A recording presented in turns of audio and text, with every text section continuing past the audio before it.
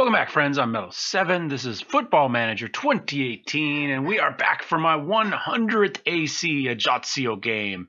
Popular head coach Mellowseven will celebrate his 100th game in charge of Athletic Club Ajaccio when his side play Stade de Reims in the Coupe de la Ligue on Wednesday. The AC Ajaccio, performing miracles in the League 7, will want to ensure that his players ignore the landmark and turn their attention to the game. Mellowseven was born in Salinas, California. Close enough. On September 13th, 1973, Seven's AC Ajaccio team lifted the League 2 in 2025. Seven has shown a preference for younger talent during his time at AC Ajaccio, with the average age of player brought in standing at just 22. That has more, I think, to do with our director of youth football playing such a dramatic role in recruiting players of the future than what I've actually brought in.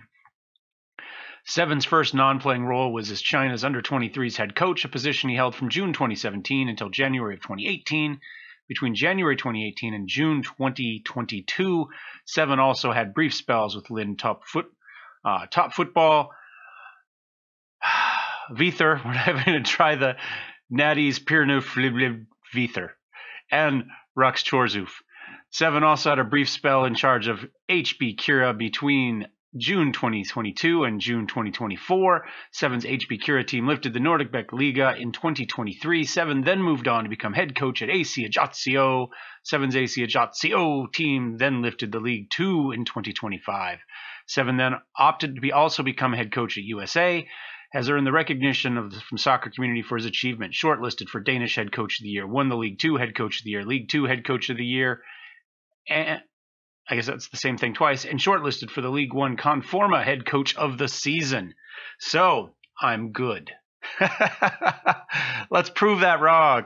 All right, you've missed 2 games since I've been away. And they're kind of a mixed bag. We had a hard-fought match here against Saint Etienne. You can see they had a goal in the 70th minute to cap off the victory. Just a good, solid match, fairly defensive. Not a lot of shots on either side. We fouled way too much, and that's kind of the story. It was a good match against a good team. I think they were ranked 5th or 6th at the time. And yeah, I mean, we had the chances created. We had chances. We just couldn't quite get anything to happen. So, we take it. I mean, 2 good teams canceling each other out, except they didn't cancel each other out. They beat us. We followed this up with a match against Angers. Now, it says 6-4. This game should not have been 6-4. This game should have been like 7-2. I mean, you can see here, it should have been a domination. And then you can see here. Let's go ahead and watch the goals anyway. This game was a frustrating match for me. We played terribly. So Nen is very good, by the way. He puts it in, and Simon just puts it past Shakarov. Wasn't a particularly hard shot. He just decided heck with it. We do come back fairly quickly, though. Pikachu with a spectacular shot. First touch. I mean, that was a hell of a goal for anybody, but a defensive center, spectacular. Unfortunately, that's the only good our defensive centers did. Nen puts that one in. At least one of his goals, I don't remember which one was he was clearly a step offside. But then we get a penalty kick. So we bring it back in. Nen again, he's so good. He's so hot right now. That's the one he was offsides. He was a good step past when that one came in. But you know what? We come back again. I mean, you can see at the top of the screen just how quick and fast these goals came. Hernandez, we'd switched him over to the right at this point, and just it was beautiful. We tried the youngster, one of the youngsters on the right, put Hernandez on the left. Perez gets a penalty shot of his own. Our defense, like I say, was just terrible that day. At this point, we've taken out Mueller, who played a 5.8. Hernandez to T-Bone. T-Bone was just he was brilliant. He got 3 goals. He single-handedly saved us from this once he went in. Nikolov wasn't good. He's the one that gave up that penalty shot. Again, T-Bone puts it away. Yeah, it was. You can see at the top what a crazy game this thing was. And then we get an insurance one here to pull up by 2. Painberg into Fair. Manages to get that one in. Fair had an opportunity like 2 feet in front of the net where The goalkeeper's here. The whole rest of the net's available. So he put it off the goalkeeper, got the rebound, put it off the goalkeeper. Mueller had a few like that as well, which is why he played a 5-8. So, yeah, it just wasn't good.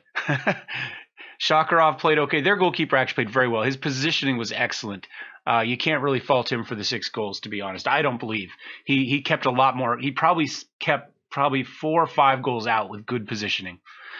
You can see their defense was also a bit shocking, but I mean, yeah, it was just Simon was in initially, and the first half, Nikolov was like a 6'4", and Simon was a 6'5", and I decided that because Simon plays in the middle of that group of 3, that I'd take him out and put Suleiman, who'd been injured, and he'd just kind of come back the day before, and they said he was capable but should be monitored, which is why he wasn't starting. So we brought him in. He played okay, enough to kind of solidify the line a little bit and bring up Nikolov. Pikachu only has that because he scored a goal. Our midfield played okay as well, despite the fact that Fair missed, he got a goal, but he missed a couple other pretty easy ones. We played well on the wings. Painberg played obviously excellent. Hernandez played great once we got things going. But to do that, we had to get rid of Bouchard, who played a 6'3", and Mueller, who played a 5'8". Once they were out and Hernandez had people that were actually playing around him, all of a sudden, he just kept creating. Just nobody could do anything until we got T-Bone in.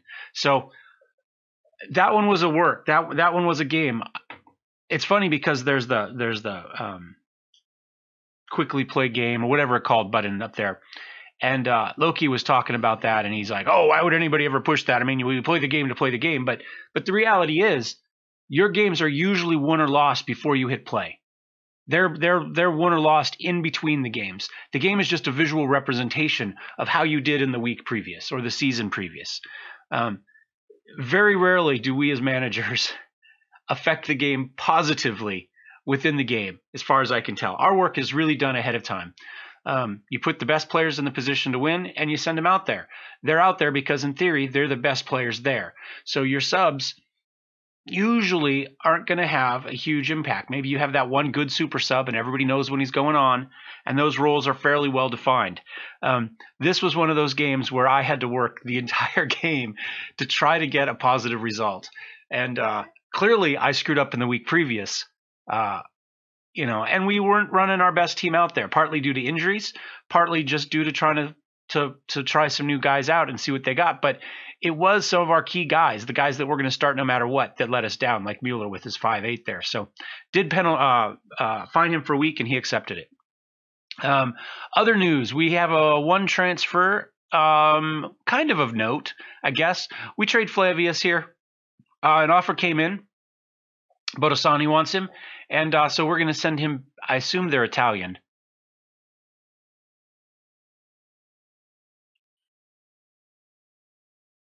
Sure. Romania. So no, we're not sending him back. But they want him, and he's frankly not. He's solid for League 2. For League 1, he's a bit underpowered. He was just going to be on the reserve team, so we went ahead and did that.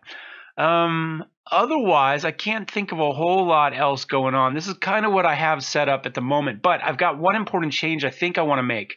Because our defense has been, frankly, not spectacular. 6-7-6, 6-9-3, those aren't bad. I mean, that's almost a 7. It's slightly better than average, but defense has clearly been our weakness.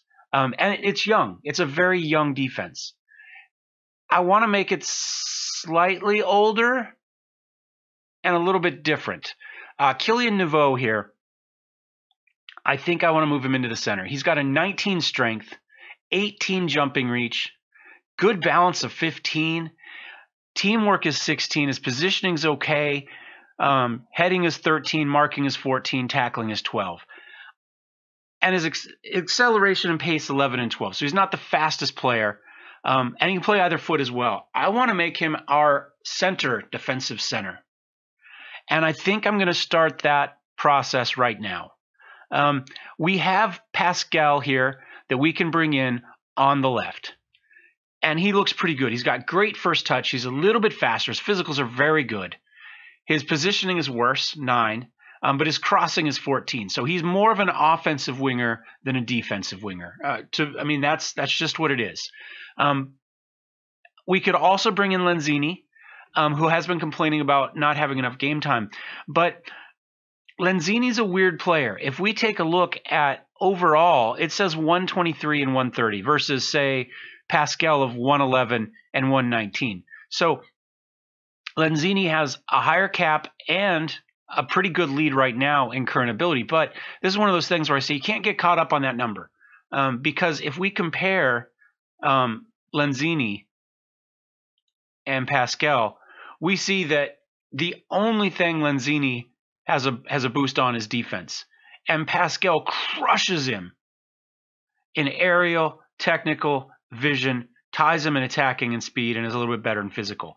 So even though the overall number looks better for Lenzini, clearly Pascal is the better player here. So I really, whoops, that's not what I'm looking for. Let's try that again. Let's go Pascal, compare with, not with the USA, with Lenzini, and let's look at attributes. This is what I'm trying to look at here.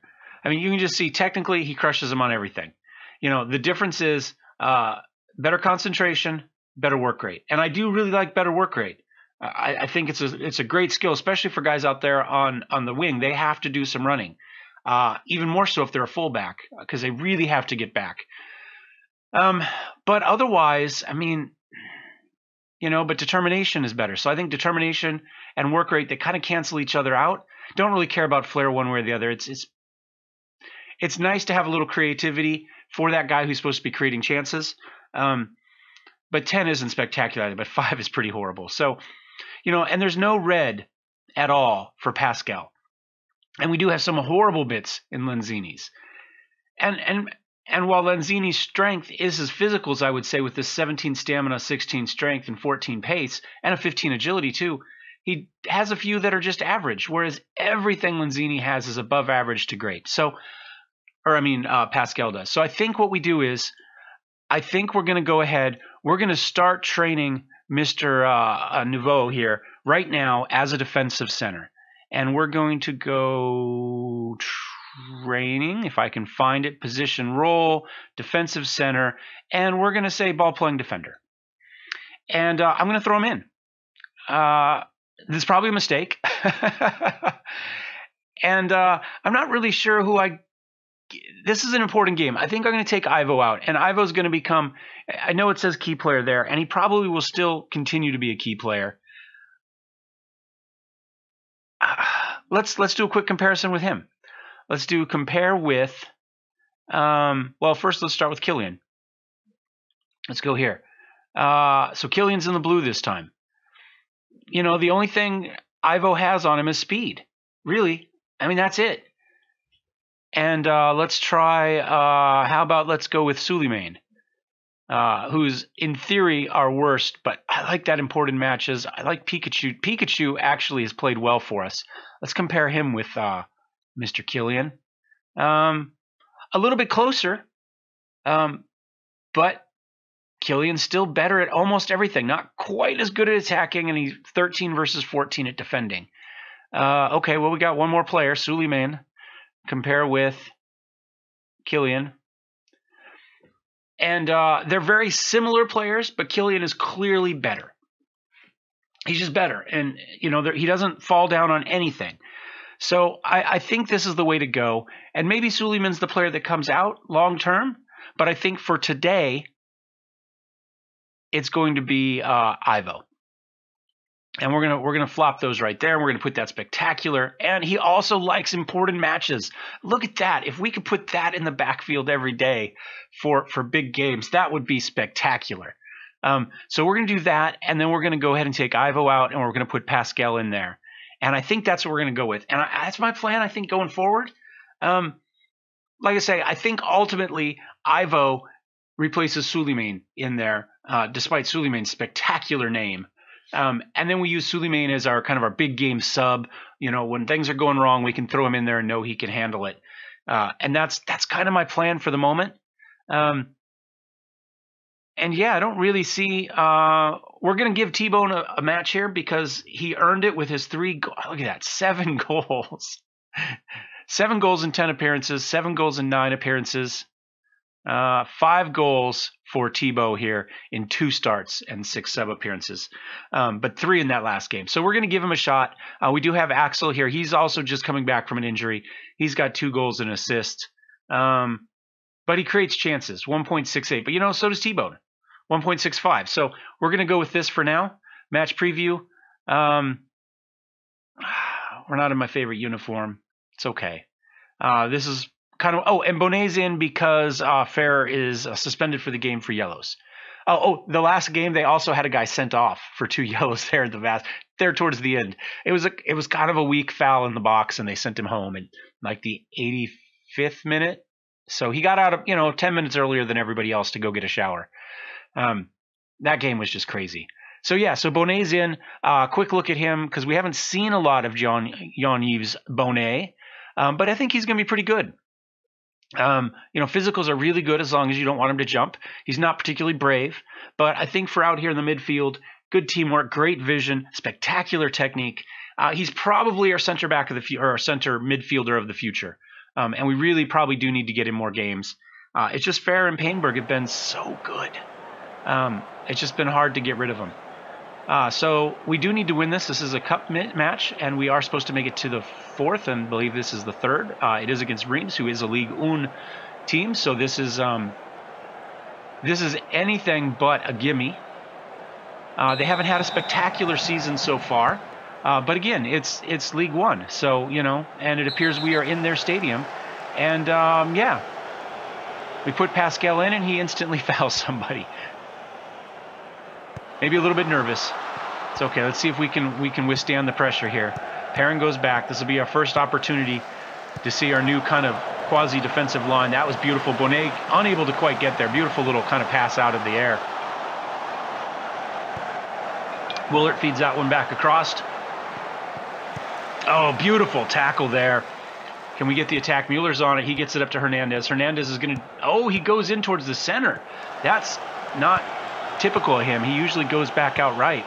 But I guess with Mueller behind him so far, he decided he'd cut it in. Did not work out well for us.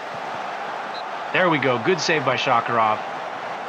Defense did a good job of pushing him wide, limited his options, and he took a bad shot. Ooh, okay, Pikachu's got that one. Gets it all the way up to T-Bone. T-Bone boots it way up for Hernandez. Now this time he's going to go for the right corner probably. Try to get it back towards Mueller, who's charging in. Oh, he goes all the way far side to Ligue, who tries to get a header back in, but it goes over the net. That's a little bit more typical of the Hernandez we know and love. Hernandez and Mueller have been very good if we take out that last game for Mueller for the season. All right, Emery gets that one in. Verechkin, maybe? Amrain. Verichkin, maybe? Oh, beautiful shot. Oh, there might have been a penalty there. Yeah. They probably deserved that one. El Tigre took somebody down. Verichkin. We're going to go Verichkin. Are V's in Dutch? I don't know.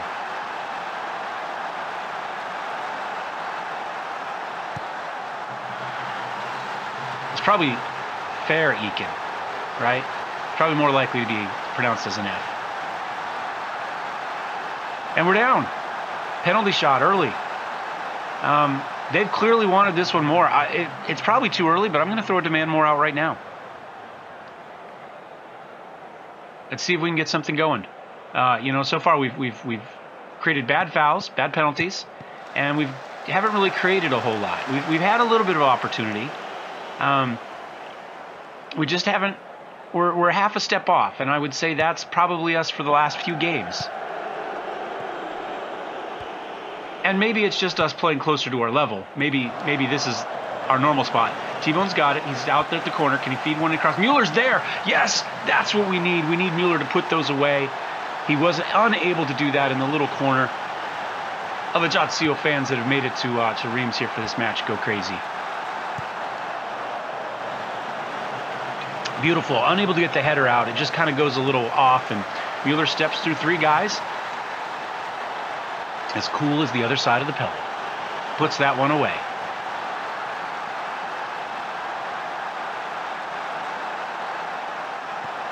Oh, Perrin manages to just steal that from us. That was beautiful.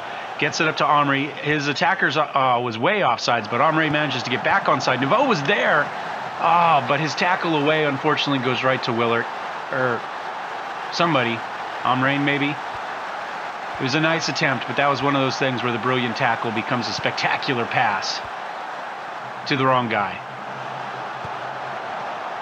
Oh, maybe it was a pass all along. Maybe Willert was getting rid of it. He felt the pressure, fed it off to the side. I think it's just a brilliant pass. That's what I'm going to go with. Well done by Reims. This is a tough match for us. We're not doing well here. Like again, this is our 3rd match in a row where we have clearly not been the better team in the first half. The question is, can we make an adjustment? Oh, look at that tackle. That was nice. Who was that there? Agree.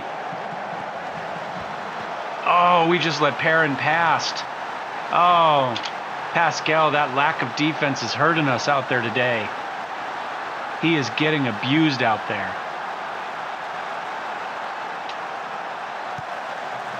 That was a nice tackle, but okay, man. Yep, he's on his guy, but he just kind of lets him sneak behind him. Stops paying attention, walks past him, and lets him go. Yep. We're not putting up shots, and we're not defending well. Let's see. Can Pascal kind of make up a little bit here with the cross? There we go. He gets the cross in for Hernandez, and we're back in this 3-2. Man, we've been playing some exciting matches lately. So he's trying to make up for it with a little offense. Beautiful cross in. We will take it. What's his overall? 6.8 with the assist, but the bad defense.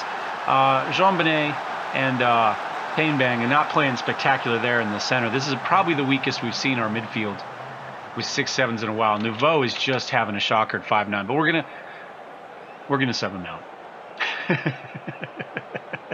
Actually, we're going to keep playing him there off and on, but we need this match. So I think we're going to go dressing room. Performance was disappointing. I think we can go with that. And then what we're going to do here is we're going to actually put him in for Pascal, who's got the yellow. And then we'll go ahead. We'll put Ivo back in. Ivo will swap with Suleiman, and we'll go with that. And I think that's going to be the change we make this time. But we're going to keep playing him in the center there because the stats say he should be a spectacular defensive center. And we're just going to go with it. And we're going to give him a chance here to work his way out of that fine, because a 5-8 at the moment is a week's fine. And we did it. We fined Mueller last week, so we've shown we'll find our stars. So we need him to work his way out of that. He's up to 5-9. If we can get up to a 6, it's just a stern talking to. But we'll put him back in a net. Oh, back down to 5-8. He clearly doesn't want that week's wages. But he is going to play there going forward. I mean, that's just what it's going to be.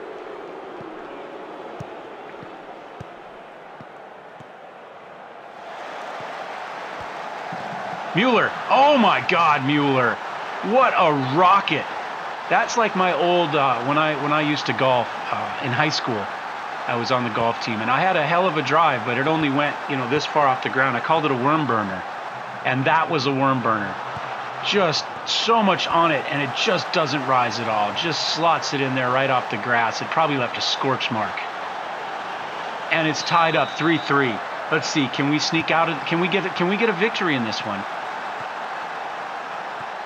We've managed to stay in it. They get something, we get something. We did give up 2 in a row, but now we've crawled back for 2 in a row.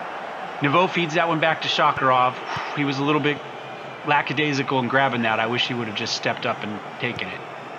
But Nouveau, all right, what do you got? Beautiful shot up. We've got T-Bone there. We've got guys charging in the middle. Can he find Mueller for the next one? Mueller with the header to the top corner. Yes, goal! Ajaccio! And we are back on top. Well, not back on top. We're on top for the first time. 4-3 AC Ajaccio. The athletic club is on a little bit of a run here. We've got 3 goals in a row, 2 in a couple minutes here. Mueller with a spectacular header into the back corner with a little bit of emphasis. And Mueller is back after his 5-8 with a hat trick. Neveu's out of the penalty area up to 6.1. We probably let him sneak out of that. You know, it was 6-4 now. We've put him at a position he's comfortable in. Team's going well. I think we go ahead and maybe throw out a concentrate at this time. A little cheeky calm concentrate since we talked about Loki earlier. And let's see what we go. Neveu. He's over there now. Oh, no, that's terrible. That's terrible. Oh, my gosh, he goes off the top. Luckily for us, the crossbar was playing spectacular defense today, and we're on the counterattack. Mueller tries to get it over. Oh, a little bit of a trip there. Yeah, that wasn't good. It'd be nice to put Grossboy in, but man, I mean, everybody's playing well right now. I think we just kind of live it. T-Bone gets it out, get it into the middle. It got shipped up to Hernandez, who was unable to get onto that. Villart's back in. Lacroix, beautiful cross in, or pass into Amrain, but he puts it up high. He had pressure on him. He had a little bit of a window, but he didn't have time to think about that. And we're able to kind of force that one out. We've come back into this shots-wise, 12 versus 18. They're still up on us a little bit, but it's definitely been a much more even half as far as shots go. And chances-wise, we've definitely edged it. Our defense is solidified a little bit now that we're back to our standard defensive alignment, so to speak. T-Bone gets that one up to Mueller. He's got Hernandez. Can he get it? No, back to Painbang. He tries to go out to the left corner to T-Bone. He's got guys in the middle. Puts the cross up. Hernandez got taken down in the box. That's going to be us. Clearly taken down. May have been a little bit extra emphasis on this. Looked like he did a little bit of a somersault afterwards. Hernandez. Can he get a second goal here for the... Does he have a goal so far this game? I know he's got some assists. Oh, no, but kick it.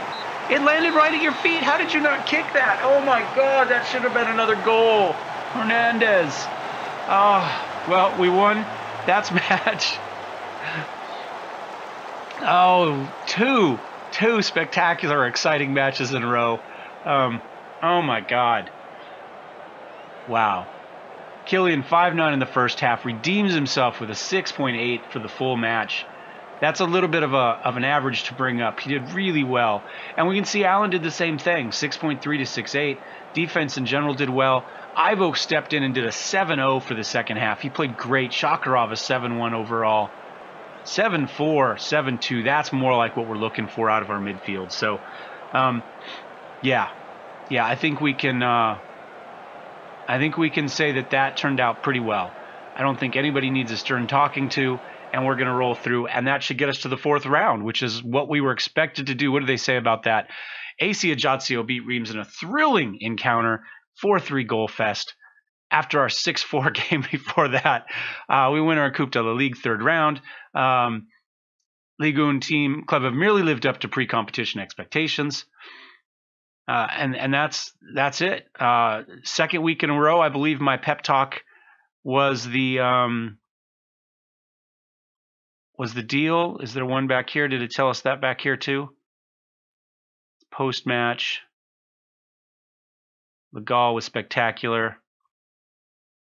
Pikachu credits head coach talk. So 2 weeks in a row, my head coach talk has done the job. Mueller stars as AC scrapes win, and he got the hat trick after last week. So clearly our little penalty stern talking to last week was enough to turn him around.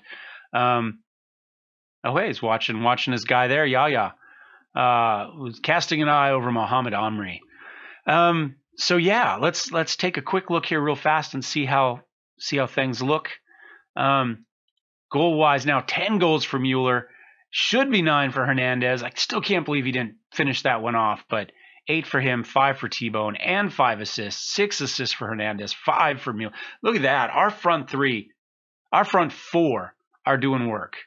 And Axel seems to be the guy falling down here, though. He might be out of this for a little while. You know, he's had 8 starts and 1 sub. He's got 2 goals and an assist. He does have key passes, but you know what? In less play, Thibaut has almost as many. He doesn't have the headers, but he's creating more chances as well. So we might stick with this for the time being.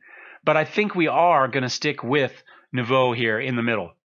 Except I think we're going to take Suleiman out. We're going to put Ivo on the side there, and then Suleiman will come in. I think that's how that's going to work. And we've got all those we've got way too many key players on this team. That's a problem, if you ask me.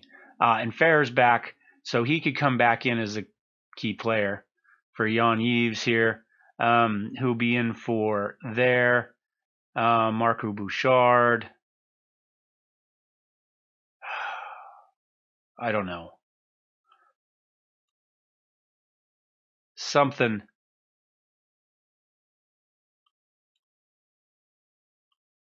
We probably don't need Suleiman and Matteo in both. So I'll well, I mean, we've got 3 guys there. So we've got 2 defensive centers, defensive right, defensive left, and then 3 guys that can play mid center or striker. That's probably fair. That actually, yeah. Of those, I would say at the moment, Bouchard, I don't have a good feel on him because his numbers look great. I think he should be spectacular already at this level. You know, dribbling, finishing, first touch, free kick, and heading. Technique's a little bit low. Composure's a little bit low. Is that the difference here? His off the ball's okay, but his anticipation's not great. I'm not really sure where he falls down a little bit. Clearly, he's more of a striker than a midfield player at all. Does he have any sort of crossing? Nope, he doesn't. So yeah, he's a striker. I think we can kind of ignore the rest. Whereas Axel can play in a lot of positions. But yeah, I would say this is our mid center, and these are primarily striker options. But I think that's fine. Anyway, thanks for watching, guys. Hope you enjoyed this one. Thumbs up, thumbs down. Don't forget to subscribe. We'll see you next time. Cheers.